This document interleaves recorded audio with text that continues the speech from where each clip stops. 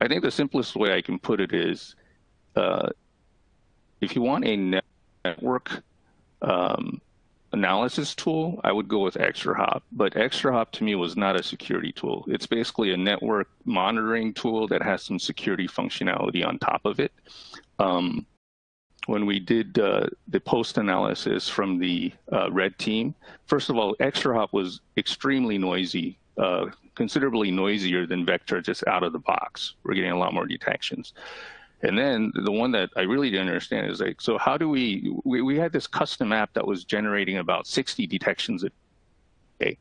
You know, I said, so how do I filter this? So we stopped getting all these emails about this custom app that we know is normal. And the response is, well, you wait until it learns and then it'll stop alerting you. I said, so how long does that take? And they couldn't tell me exactly.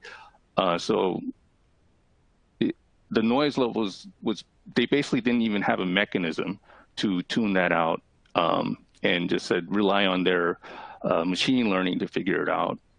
I think the other thing that was, the number of detections, those ExtraHop I think had 2 versus 16 or something for Vectra. So there was a huge difference in the number one criteria where it detected the true positives, it did far better there. There was a lower noise level. And then the last one, yes, Vectra has the ability to tune where ExtraHop did not.